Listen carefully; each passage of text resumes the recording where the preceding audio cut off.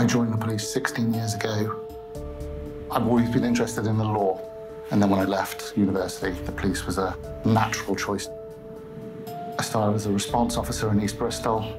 East Bristol contains the 3 on-street red light districts of Bristol. So that's where girls loiter on street corners and curb crawlers drive around the streets. So very quickly I was introduced to on-street prostitution. Then from that, I was introduced into human trafficking. Estimates suggest the number of people trafficked into the UK has jumped tenfold in the last decade. But it's often hard for police to identify the victims, unless they get a lucky break. I was in the centre of Bristol. A vehicle had hit one of the automatic number recognition cameras and it was shown as having no insurance. I responded by going to look for the vehicle. Yeah, somewhere. I could see in the back of the car there was a girl, very quiet, wearing a dressing gown. My gut feeling was that something wasn't right. I smelled a rat, basically. Can you run this vehicle through ANPR, please? Just see where it's been. There's a female in the rear in a dressing gown and a suitcase. So just given what you told me, we're just trying to bottom out what's going on. This is the first time in 13 years I have stopped a car with a female in a dressing gown in the back. My initial reaction was, she's a sex worker, but then I had to sort of try and determine whether she was doing that willingly or whether it was something a bit more sinister. Okay, listen, you can just put the cigarettes out for me, guys? What they told me was that they'd gone to pick her up from the train station in Bath, but I was aware that the trains didn't come into Bath at that time of night from London. I had a girl in a dressing gown with a train ticket from London that was bought at lunchtime, and the train didn't arrive in the station at the time of night that we were at. Therefore, suspected that they'd been driving her around to essentially make her work. Right, guys, at this moment in time, you're both under arrest on suspicion of human trafficking. Police had a possible victim, but they needed evidence. They also needed to know how the traffickers operated and if there were more victims.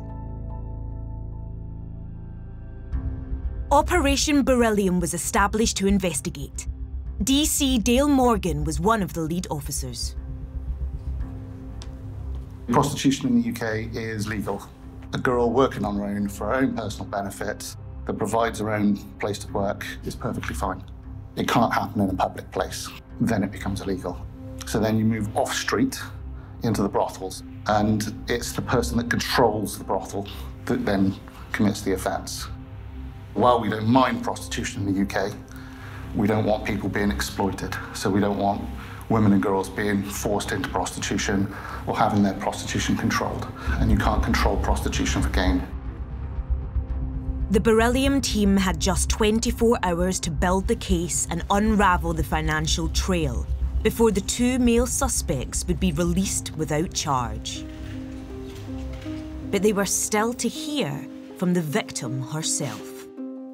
When I walked into the room and I saw her for the first time, she's in a dressing gown and there's a suitcase on the side, and she's actually just waking up from lying down on our sofa in our canteen. I thought she was far too young to be in that situation. She initially said she wanted help, she wanted support. She didn't want to be a sex worker anymore. She wanted to leave prostitution and return to Romania. And we said, yes, we can help you do that. We can take you away from this group. She then agreed to be interviewed. She was a little reluctant, so the interview didn't flow quite as a victim interview would normally play out. There were elements more like a suspect interview because she was very cagey about what had happened. We had to delve a little deeper into what happened in her life over the last few months and how she had arrived in the UK, ended up as a sex worker in Bristol. She hadn't been a prostitute before she arrived in Bristol, and now she didn't want to be a prostitute anymore. The story the 19-year-old shared with officers was typical of women tricked by human traffickers. She told us that she had known one of the suspects from Romania itself. She had gone to Germany, where she was working as a waitress, but she needed more money. She made contact with the male suspect online. When they started chatting, he said that she could come to the UK, be with him. He would be her boyfriend. He would look after her, and then that they would make money together. It's a process often termed a lover-boy approach. Come with me, I'll love you, I'll take care of you. She came in by a car, via a ferry, spent one night in a hotel. The next night she was in the brothel, and she was working as a prostitute. The victim's recorded testimony was the first piece of evidence, but Operation Beryllium immediately had a problem. After the interview, though, she had changed her mind. She didn't want any more police help. She said she just wanted to leave her own way, take her own path out of the UK. The police had a very small window to build a case and charge the suspects. We've got 2 people in custody, and we can't hold them forever. We are going to have to release them within 24 hours, or something else has to happen. In my experience, if we release them on bail, 9 times out of 10, Romanian pimps are going to be on a ferry back into Europe and vanish within 48 hours. We wanted to charge them and remand them in custody. We had to pull together an investigation team quite quickly. We had the financial investigation unit looking at money laundering and asset recovery. We had an analyst within the Intel Development Hub looking at the phone work and trying to track where mobile phones have been. With the clock ticking, Operation Beryllium made an incriminating discovery. Very quickly, it was established that one of the men in the front had a previous conviction in Romania for a like offence to human trafficking in sex workers. The team quickly analysed the victim's police interview to understand how the exploitation worked and where it happened. She would estimate about 6 men a day she would see. The average was £100 for a 1-hour in-call at the brothel, and our estimates from that, she was making about £4,000 a week. All the money made was given to the pimp. The victim was working out of 2 addresses in Bristol. Within the first 24 hours, we went to one of the brothels.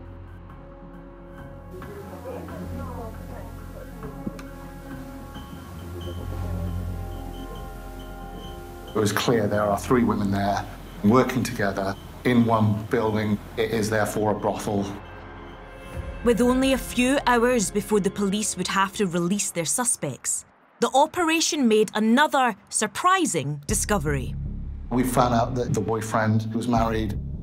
We located the wife, and we very quickly established that this was a husband and wife controlling prostitution, controlling brothels, and the husband had a mistress. Our victim was one of the sex workers within the brothel. We then applied for an extension to keep the 2 men in custody up to 36 hours. The 12-hour extension was granted. That day, I worked from 8 o'clock in the morning to gone 10 o'clock at night, trying to gather all the material. Their accounts, I think they were just trying to come up with something to sound innocent. They had no knowledge of this prostitution. They were just giving a lift to a girl that asked them for a taxi ride, basically. They were providing a taxi ride. I'll take your ID in a minute as well. While the men were denying everything during their interview, text messages from potential clients were recovered by the police. With that information, we could then see what had actually taken place earlier in the day. Painstaking analysis of CCTV and their mobile phones revealed their exact movements before being stopped by police. We could see the call from the person in the hotel to the pimp. He's asked for 2 girls overnight.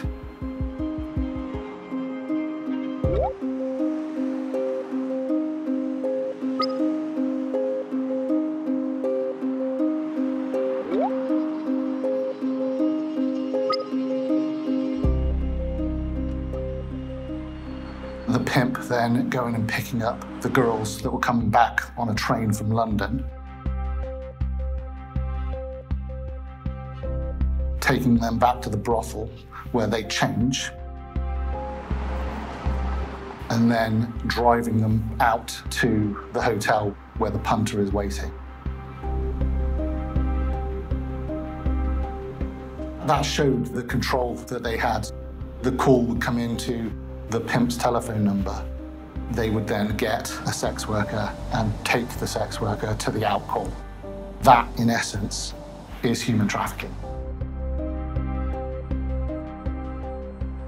She then calls the pimps to come and pick her up because she's had an argument with her friend.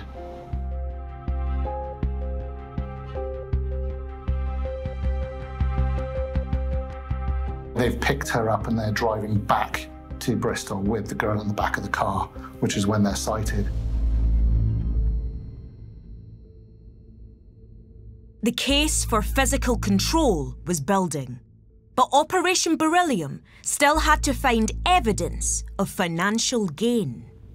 We found suspicious activity happening on their accounts, £100 payments being sent in with various different phrases attached to it. It's just lots of money coming in constantly. £160,000 had gone through one of the female's accounts. There is usually a matriarch, a female in charge, that controls the money and controls the business. It's something odd that I've seen a number of times. The boys can almost be just the thugs. The muscle that does the trafficking takes the girls out in the car, takes them to the different clients. With only 20 minutes before the police had to release their suspects, they finally had victim testimony. Proof the men were transporting girls for sex and making a financial gain. And the identities of 2 women running the brothels. We then went to the CPS and asked them for charges for human trafficking, controlling prostitution, and money laundering. One of the pimps, the one that had a conviction in Romania for similar offences, pleaded guilty very early on, and the other suspects, having seen all the material that we were presenting, all 3 of them pleaded guilty. The first female offender was jailed for 23 months, suspended for 2 years, for controlling prostitution for gain. The second female offender was given a 12-month community order for using or possessing criminal property. Maren Gregori was jailed for 21 months. And Alexandru Ditta was jailed for 2 years, both for controlling prostitution for gain. The real win, though, is going to be the proceeds of crime and recovering their assets. And we're going to take back around £25,000. They've made a lot of money through controlling other people's prostitution. They've not had to do anything. They've not been having sex with 6 men a day to make all this money, to make thousands of pounds. I enjoy working on these cases. It is helping a victim that didn't want to be in that situation. She didn't want to be a prostitute anymore. After we met her, she wasn't. She returned to Romania. She's escaped that world.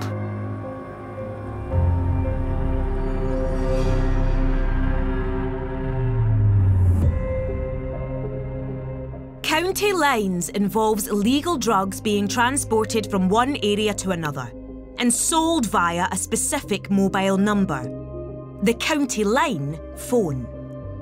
There are currently estimated to be over 600 organised county lines gangs operating in the UK.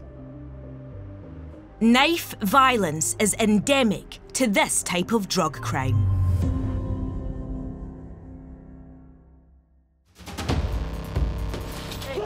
Every year, police forces nationwide coordinate 1 week of action to target the biggest county lines dealers in their region. Just seen some dude come over to the car and leave again. A drug deal has taken place. Calm yourself down! In 2021, that week fell in May, and our cameras were there.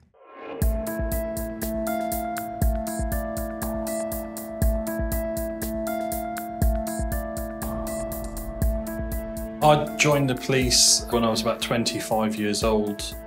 I done voluntary work within the police, working really on my weekends when I wasn't doing my normal job, which was fixing coffee machines. I'm 12, 13 years into my career as a police officer now, and I still wake up and enjoy coming into work every single day.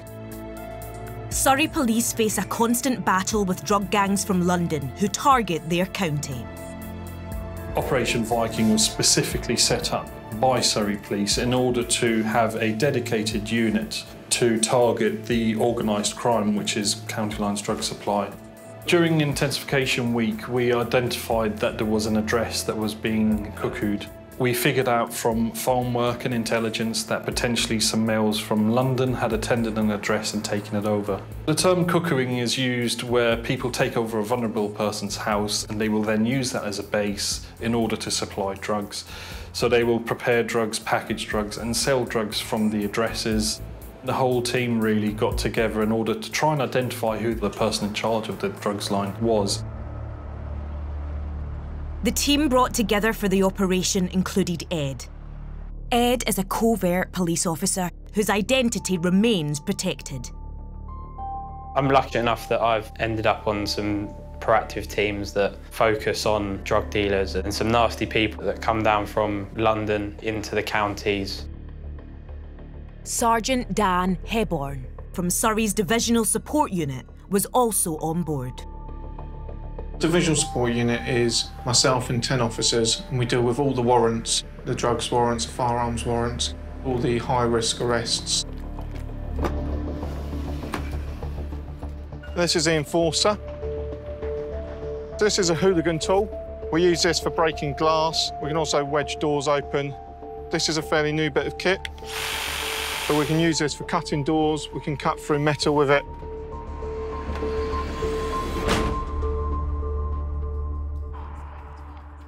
The team planned a raid on an address they believed had been taken over by a drugs boss called Jaden Gregg. He was already known to DC O'Neill. Jaden Gregg was a person who I'd previously dealt with as a police officer many years ago, probably 10 years previously. He was a dangerous character back then, and no doubt that things hadn't changed. He was a street robber when I was young in my career, and it's someone who would frequent on a daily basis on the streets of Croydon. And when I heard the name, you know, it didn't really knock me back too far to think that he would be the type of person who'd now take up this type of criminality. Gregg was from London and had recently been released from prison after serving time for stabbing a man in the head. He was a highly dangerous individual. Surrey police were joined by Met Police, who knew Gregg well. There's some fast-time intel come in that there are 2 IC3 males in the address. They are supposedly in there with loaded drugs and the line phone. This is the subject premises here. Monarch will do the main door. Guys, if we go double ram, Melv and Ollie, I'll take the Enforcer with the saw as a contingency. If we've got any real emergencies, we'll get a firearm pulled, then back to the van, we'll try and maintain cover. Cool, happy? Yeah. Right, we're pretty much good to go, mate.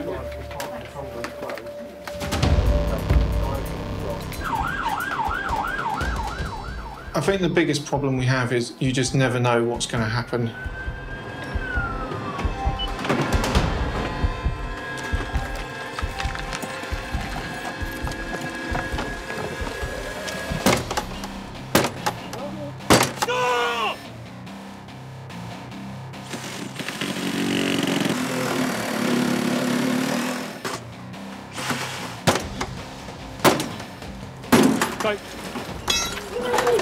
Yeah, we're in.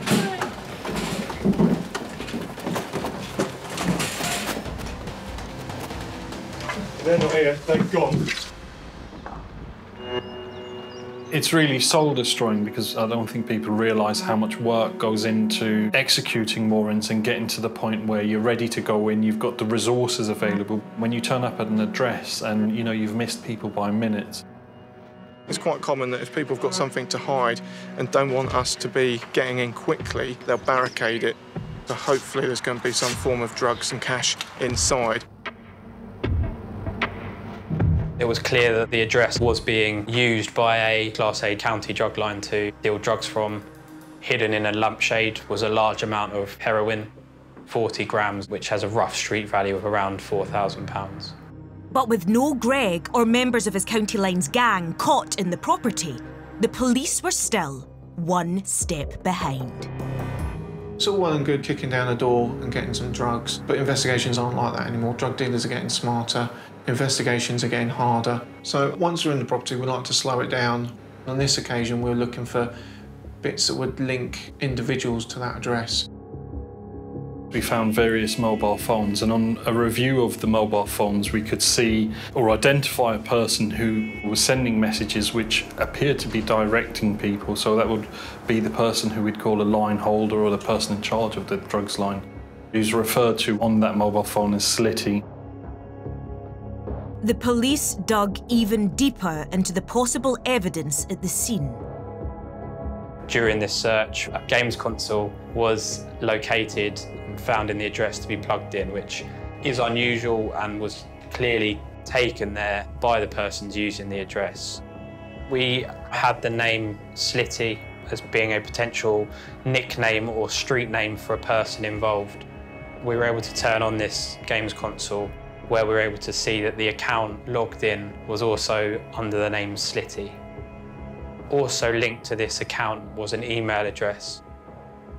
That email address gave it a name, and I immediately identified Jaden Gregg.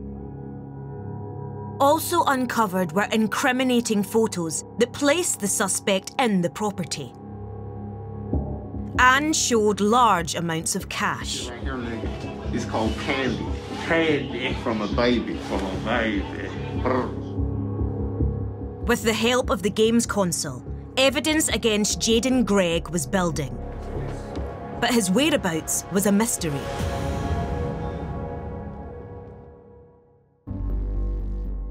The next day, Operation Viking and Met Police hit the streets of Croydon, where the suspect had links. He's not been out of prison a long time for a serious assault where he stabbed people in the neck and stabbed people in the head. I have previous experience with this gentleman, and he was a bit lively back then. The operation had teams searching different streets.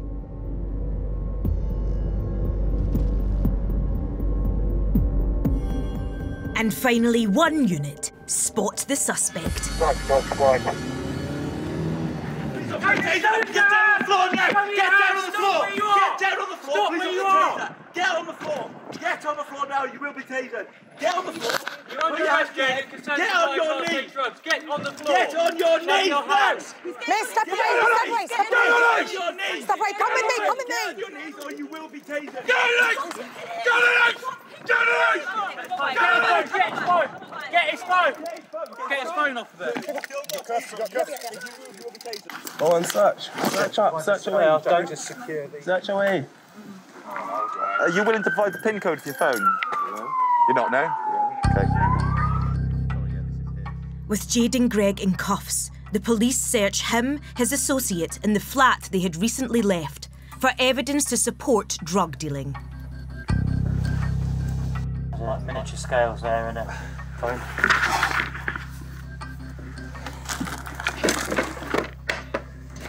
That there.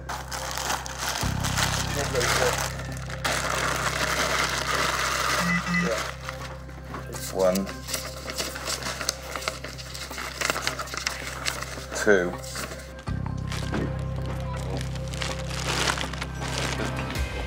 Okay, just before we step into the van. You've grown up a lot since I've seen you last. I arrested you for a robbery in about 12 years ago. On a bus. Just got off a bus. Yeah. He was arrested. Jaden Gregg was charged with supplying Class A drugs, intent to supply cannabis, and the possession of a knife. He was sentenced to a total of 5 years. It was actually quite reminiscent to see Jaden for a second time when we'd arrested him. You know, he hadn't changed his ways, he was still up to criminality. He's a person, a very dangerous person, who will no longer be on the streets of Surrey to commit further crimes or exploit any further persons.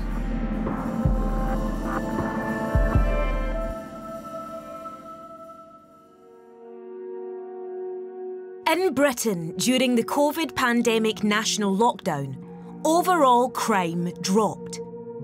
But cases of fraud didn't stop, as they adapted to the new reality. The huge sums of money in medicine mean the industry is a very natural target for fraud. The NHS falls prey to more than £1 billion of fraud every year. During lockdown, 6,000 cases of new types of COVID-related fraud and cybercrime resulted in £34.5 million of losses.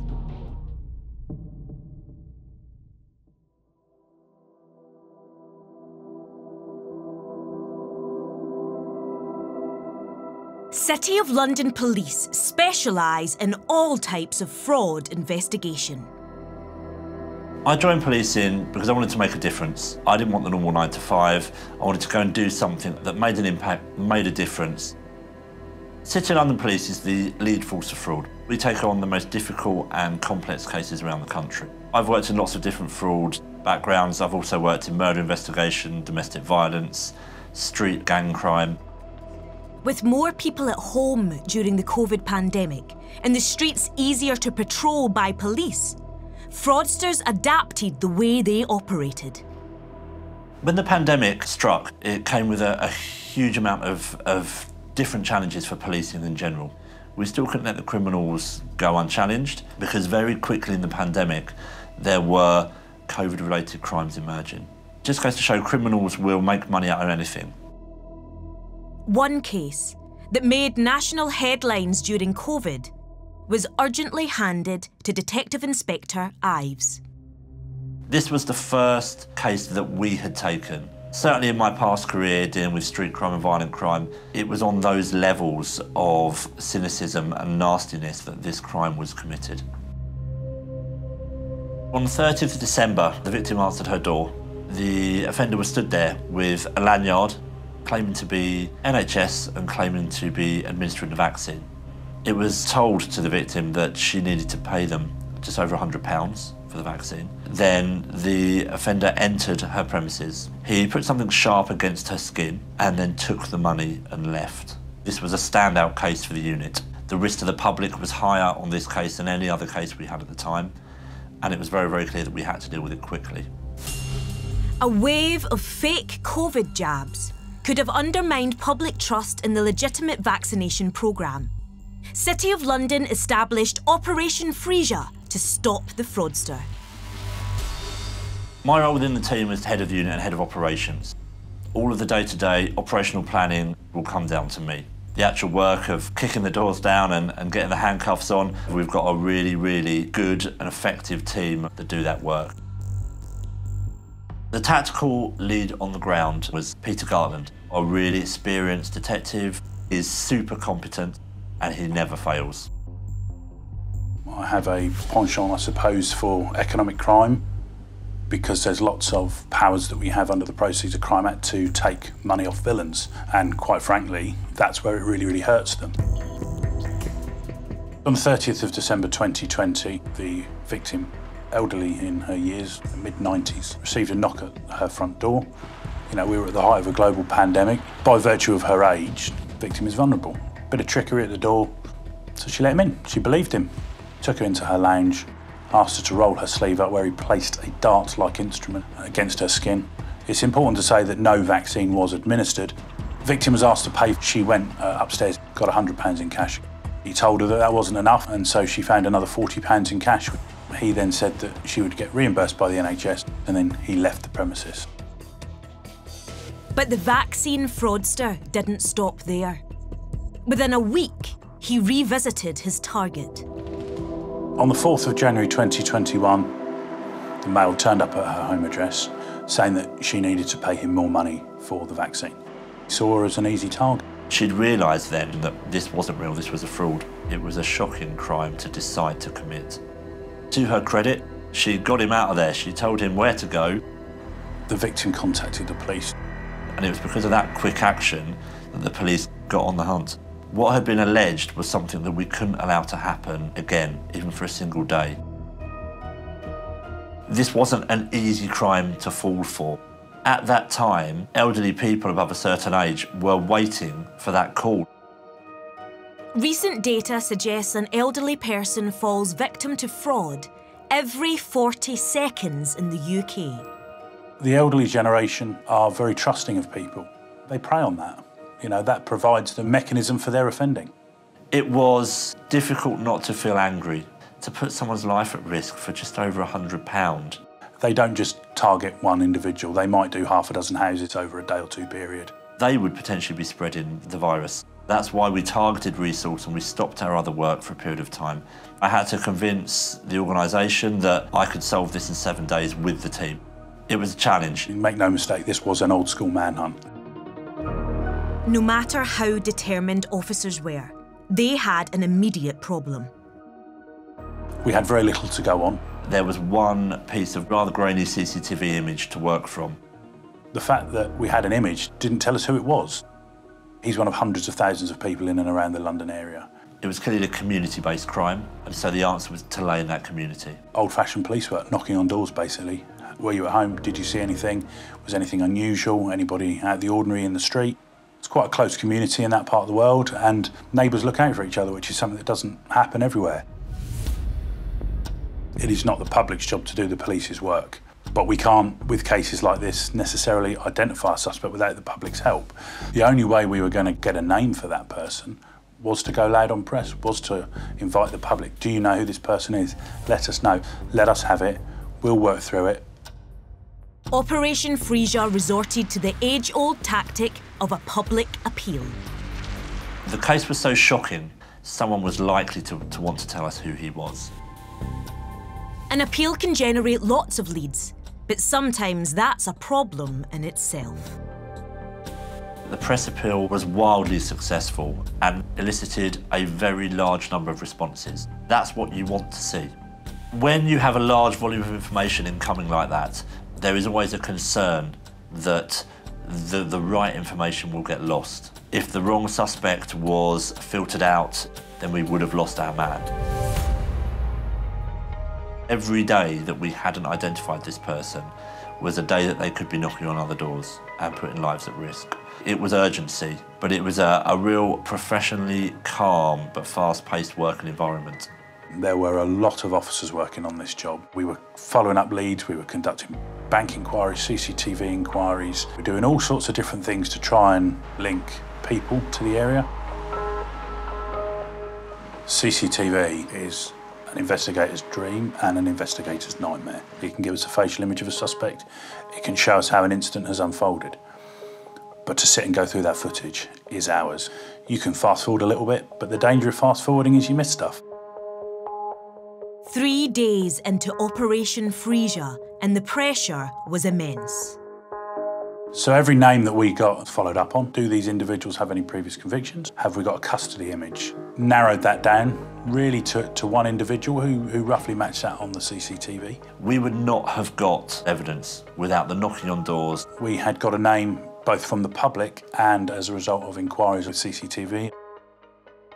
Quality can be different, but when you've got really distinctive things like haircut and clothing, and you can tie down an individual to a location, then it can be case solving.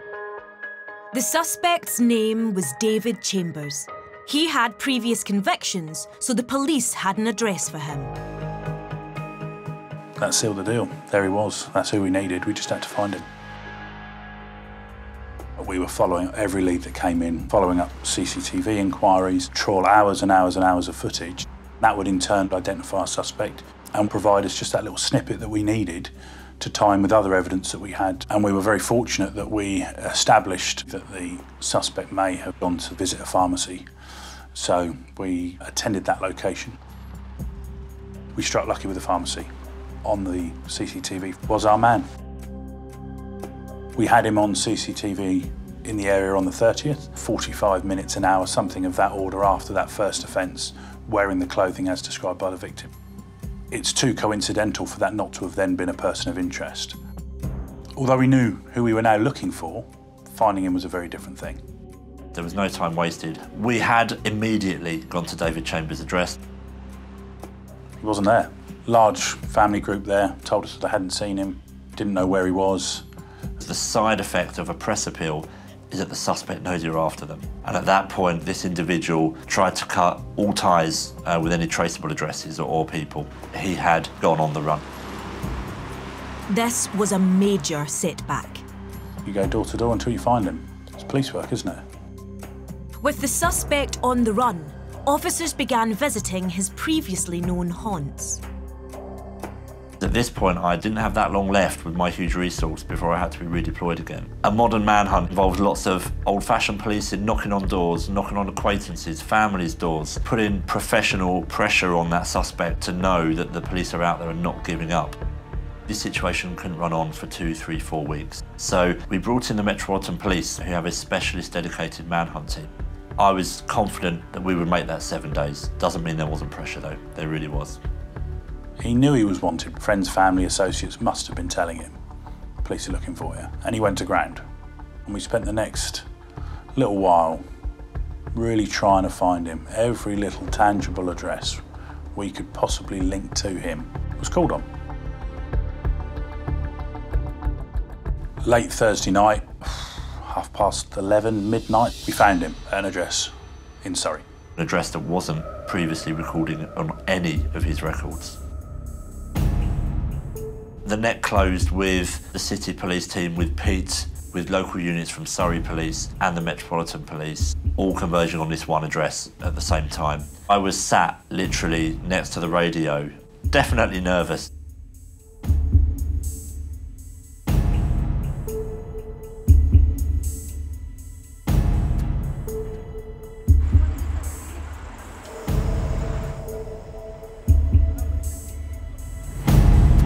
Standing in front of him, he was the person on the footage.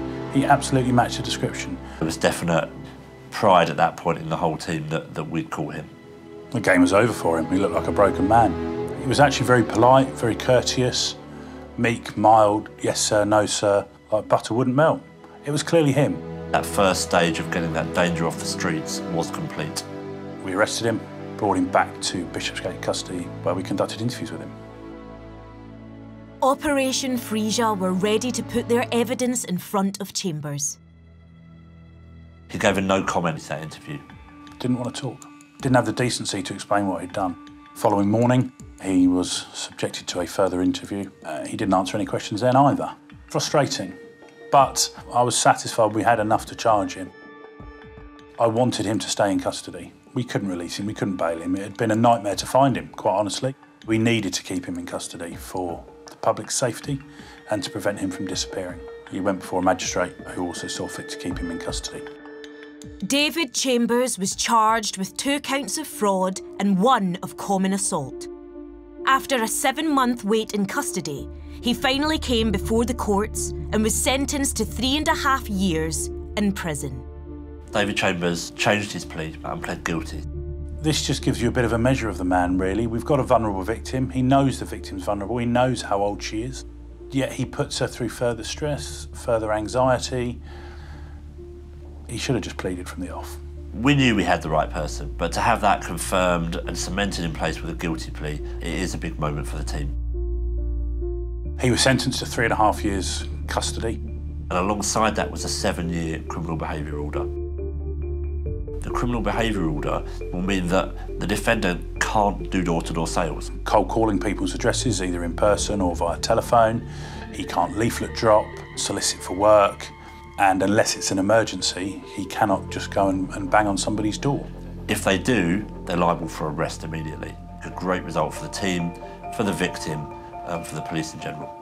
All that hard work, all that effort, all of those hours, on behalf of the victim, it provided a little bit of closure.